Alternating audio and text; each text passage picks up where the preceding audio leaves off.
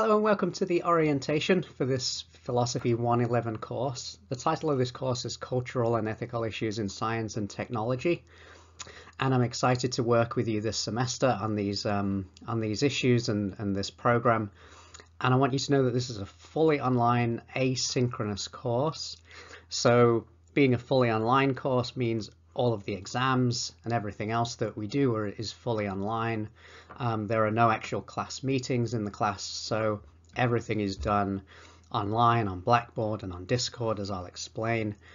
And the course is fully asynchronous as well, which means that we don't meet at a set time for lectures. The lectures are all online. I've posted them and you'll be able to look at them as part of your weekly tasks.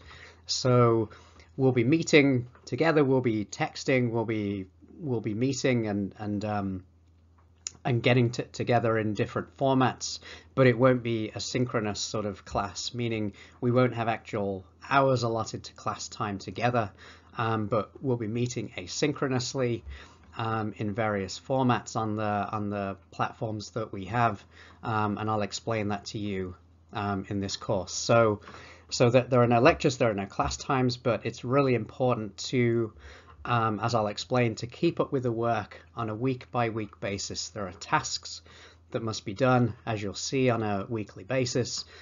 So you have to keep up with those week by week and do the work weekly and check in several times a week to make sure that you're keeping up with things. So I'll explain all that in this introduction, and I'll explain how this course is going to work, what assignments you have to do, and how we're all going to work together as over the course of the next semester. All right, so just a little bit about the content and what we're going to be learning in this course. It's organized broadly into two parts. These are theory and practical issues. So in the first part of the course, and this will be weeks 1 through 6, we'll be looking at the theory of science and technology. And here we'll be looking at theories which try to explain the role of science and technology, how they work, how they're integrated with other parts of society and the world we live in. We'll look at theories like actor network theory. We'll look at social constructivism and other theories which explain and help us get a sense of technology and science and how they're sort of parts of our lives, parts of history, and how they work to generate lots of powerful effects and consequences for our lifestyle and the world we live in. And in the second part of the course, we're going to be looking at practical issues in the application of science and technology.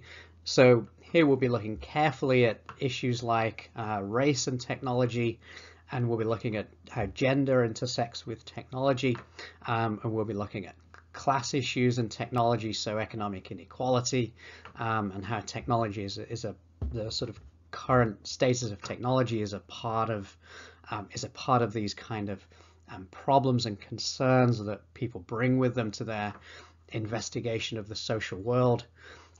So we'll look at a number of practical issues, and we'll be sort of trying to get a sense of how they work. So it's not just a course in theory or learning information. I'm really interested in this course in seeing what you think about some of these practical issues and looking at your sort of creative responses to them.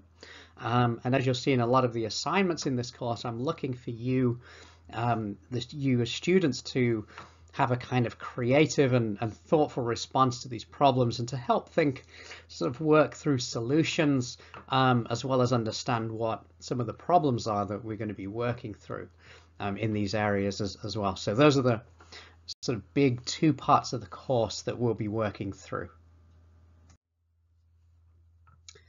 All right, so two really important things that are posted on Blackboard in our Blackboard shell are the syllabus and the course map.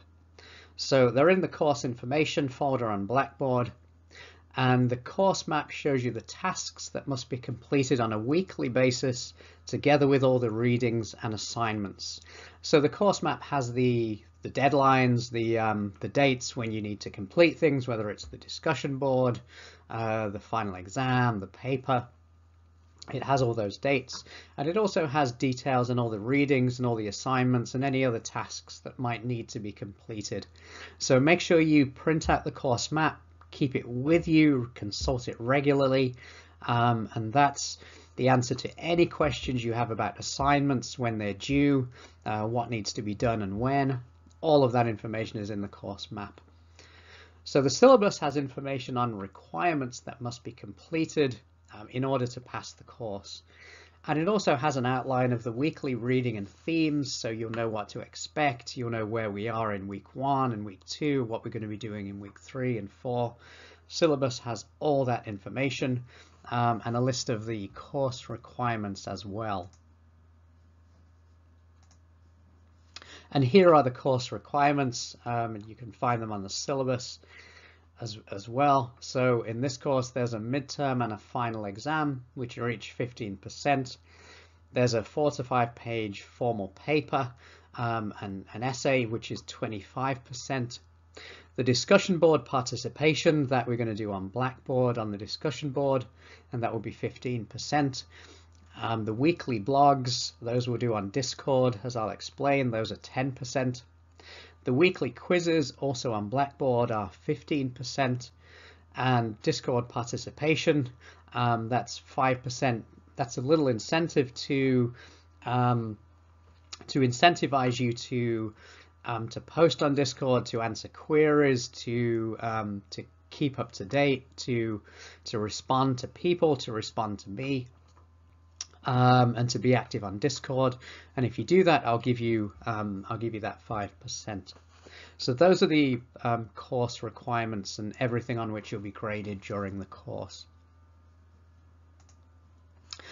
This is what the course map looks like, or the course guide template, same thing. It's organized like this, and you see it's organized into topics, and then there's readings, resources, presentations, assignments and activities, things that you have to do, and the assessments, which are usually the quizzes and the essays.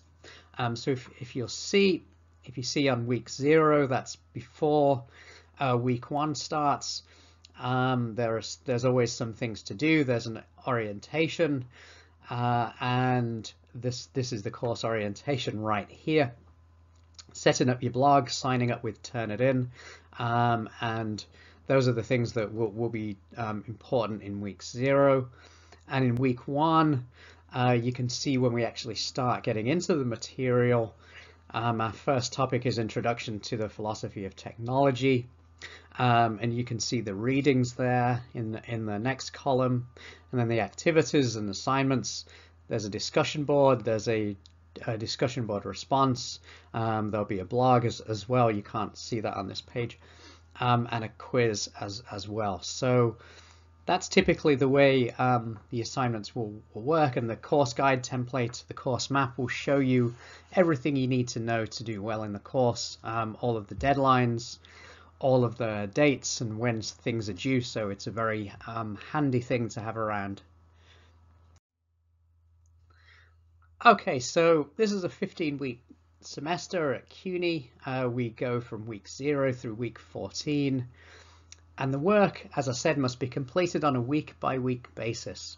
Okay, so it's not the case that you can sort of, you can take a couple of weeks off and then you can get back and complete all the work that you've missed. That's not how this course works. It's not how asynchronous courses generally work. Generally, you have to keep up with the work on a weekly basis, and that's what this course is going to involve as well.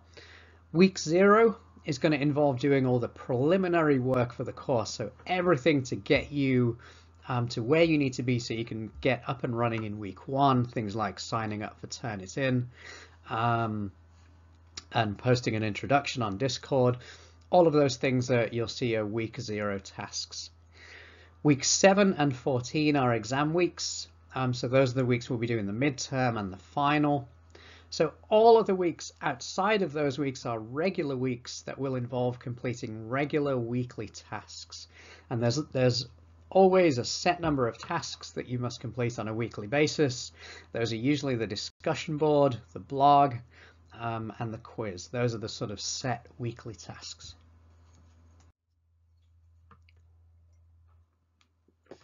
All right, So for week 0, what you have to do, and you'll see this in the introductory announcements on Blackboard as well, you have to sign into the Discord server for this class.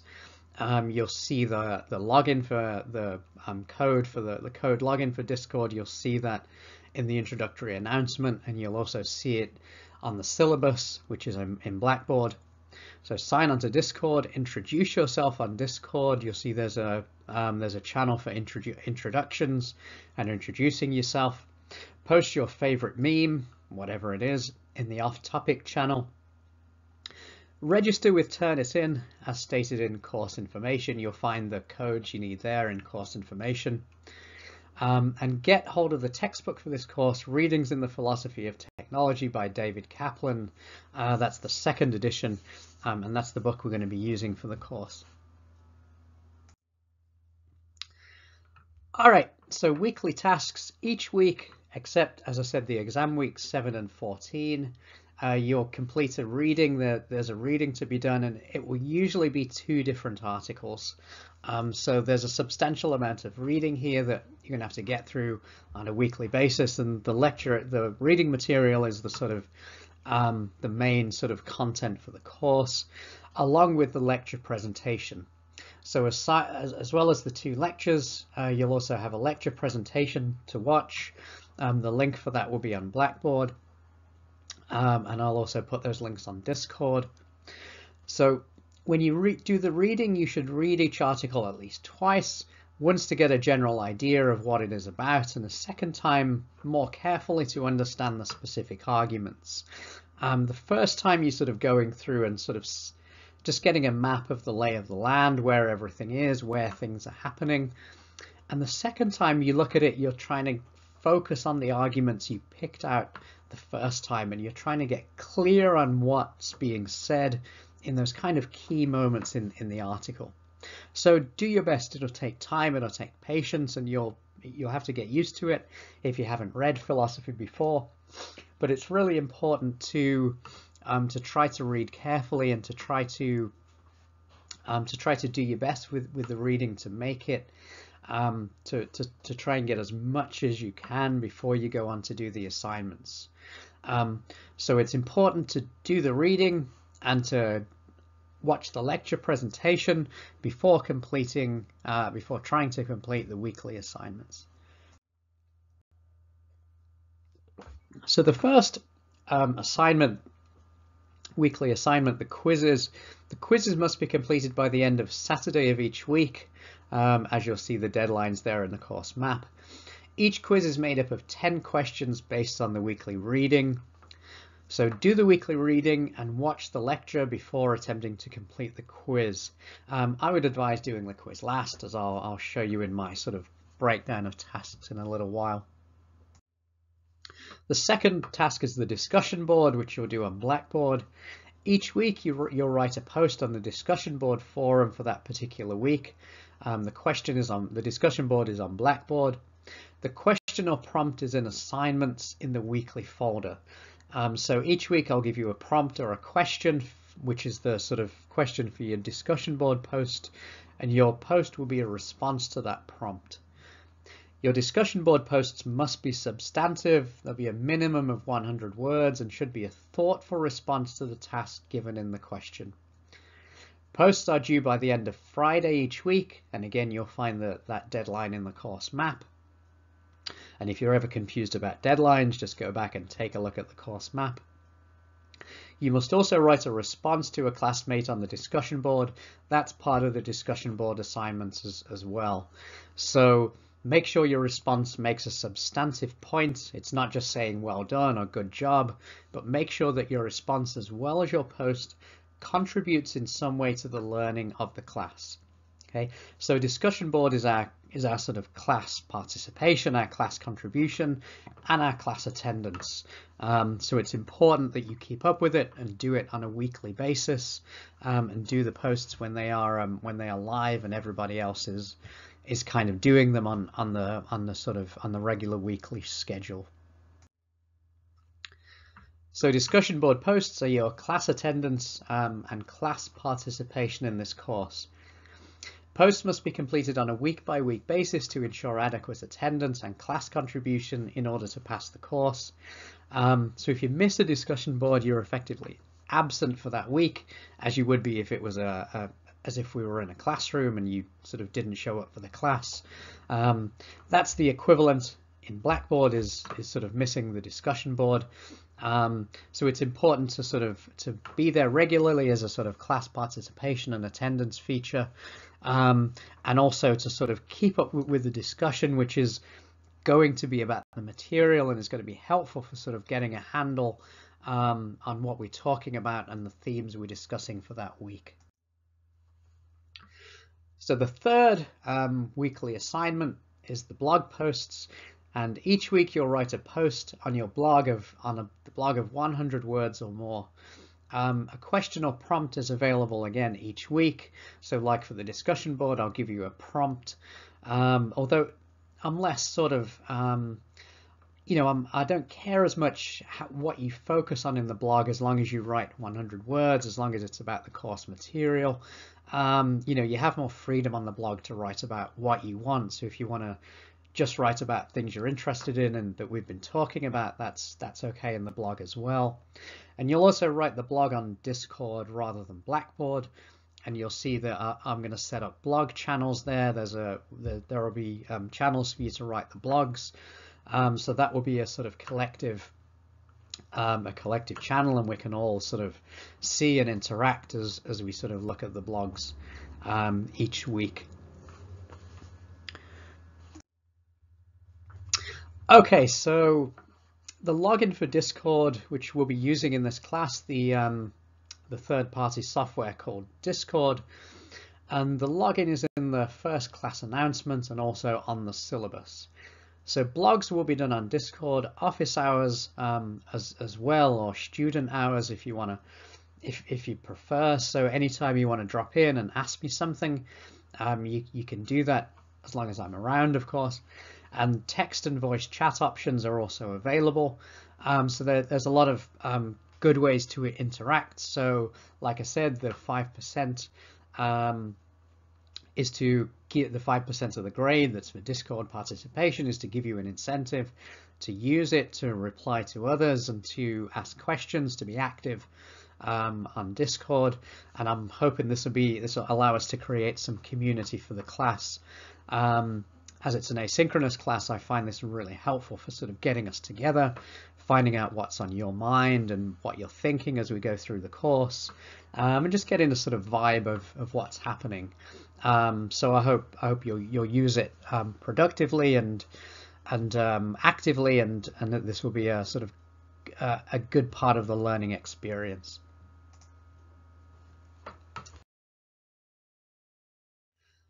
Okay, the weekly schedule. So now that you know the weekly tasks, what I would suggest for sort of how to organize your week is something like this. So start with the weekly readings. Excuse me. Like I said, there are 2 readings, and I'd start trying to read those and assimilate them. And when you've done the readings, you can go to the video lectures, which will be explaining the readings, and they'll sort of give you a deeper basis on the reading, and you can be watching the lectures in conjunction with sort of looking at the readings and working with the 2 together. So doing the readings and then watching the video lectures should give you a sort of good handle on the readings, that you're confident you know some things and you can talk about some things in our themes for that particular week. So when you've completed that, you can go to the discussion board and complete the discussion board post, and you can go to Discord and complete the blog post. And then also on Blackboard, you'll be able to complete the quiz. And like I said, I'd recommend doing that as the very last thing that you do. So once you've done everything else and you've assimilated as much and sort of got as much as you can from the readings and the lectures and your posts and looking at other people's posts, and finding out, sort of getting a sense of what's important and what the themes are, then you can do the quiz and do your best to answer the 10 questions on the quiz. It's multiple choice, and and those kind of questions. So it should, and you'll have about half an hour, 30 minutes to complete the quiz each week.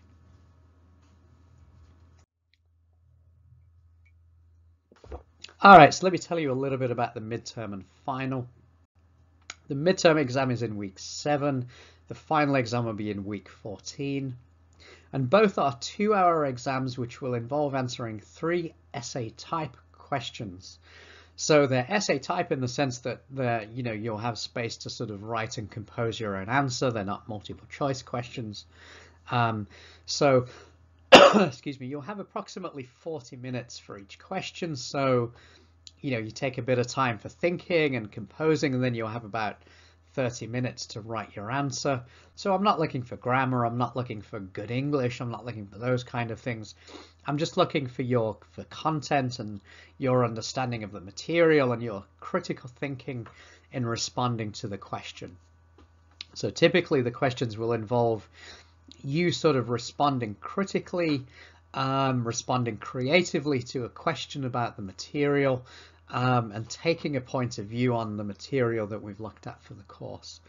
The midterm obviously will be focused on the first part of the course, which is the theoretical part, and the final will be more focused on the practical sort of questions that we'll deal with in the second part of the course.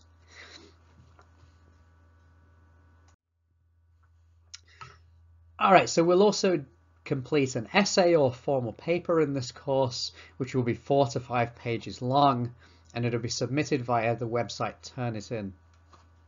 And you'll all sign up with Turnitin.com.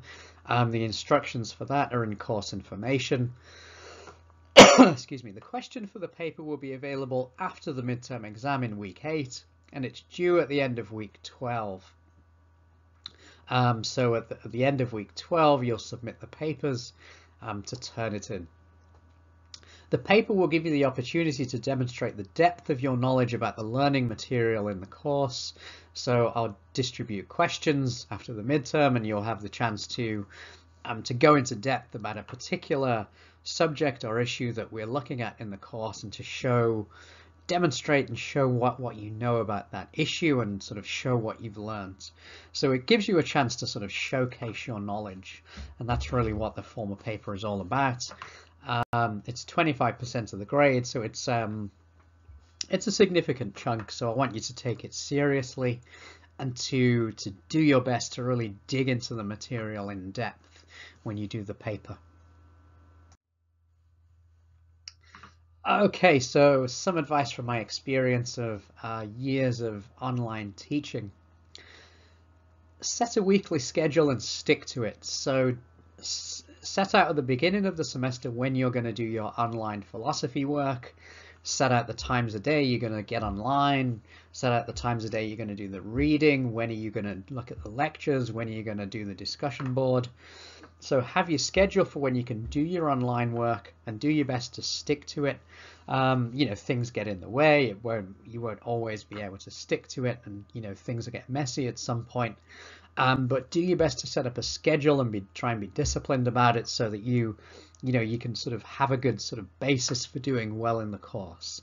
And if things get off track, you can get back when you're ready to the schedule and sort of get back to your routine and get back to doing your thing on a weekly basis.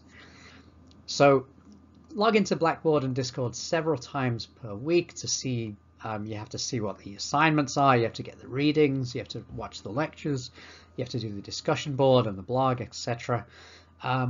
So that's important to stay connected on a regular basis, both at the early times, the beginnings of the week, and later in the week when you're doing all the assignments. Make sure you work at a place with a reliable internet connection. That's very important. To have that internet connection. If anything happens in the quizzes or you get sort of kicked out, just send me an email and I'll reset and let you back in. But things, if you don't have a reliable connection, be aware that those kind of things might happen when you're doing quizzes or exams, that you're going to get sort of kicked out occasionally. But it's okay if you email me, I'll reset it and everything will be fine. Make connections with other students and keep each other on track. That's a really helpful thing if you're connected with others and you're helping each other with homework or to think through some of the issues or to keep on track. That always makes a big difference to student learning if you make connections with each other. And finally, keep in touch with me, your professor. If you're going to miss a deadline, let me know. I'm always flexible and we can work things out. And I really do take mental health very seriously in this class and in all classes. And I work with you if you're having problems, if you're struggling, if you can't get through something. Please get in touch and we can work something out and we can find a plan to make it work for you. So I want you to know that you can come to me and you can talk to me about issues that you're having in the class, things that are making it difficult for you, and I'll be prepared to work with you and talk with you and make a plan or sort of make something so that we can sort of work together and get past what's happening, and make sure that you're able to successfully complete the course and get on with your education. So yeah, that's really important. Keep in touch as much as you can. All right, and finally, if you need to contact me, here's my email, here's my phone. All of these are on the on Blackboard as well and on the syllabus. My office and the on-site address there. Although since this is an asynchronous course, like I said, you won't actually be coming to campus for classes. But keep a note of this information, and if you need to reach me, you can contact me at any time. And finally, good luck in the course. I hope you find it a rewarding experience.